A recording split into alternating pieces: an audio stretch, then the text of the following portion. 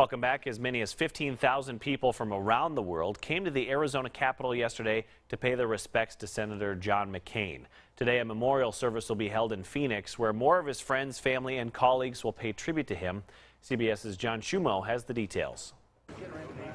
Late into the evening, Senator John McCain's children thanked those who came to the Arizona State Capitol to pay their respects to their father.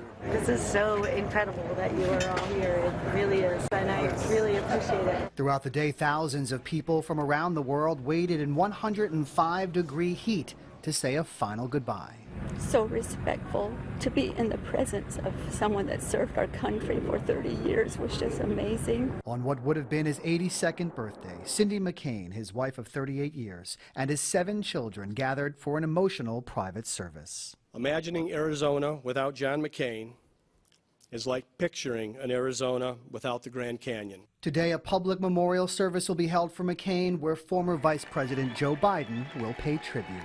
Some of the dear friends that I have are on the other side of the aisle. My beloved friend Joe Biden, he and I fight. Oh, we used to fight.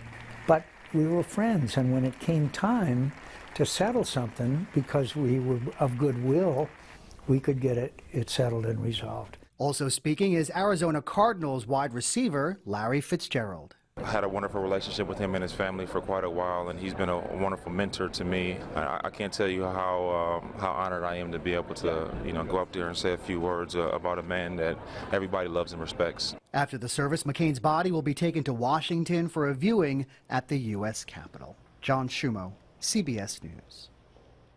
There will be a service at the Washington National Cathedral on Saturday. Then McCain will be buried at the U.S. Naval Academy in Annapolis, Maryland.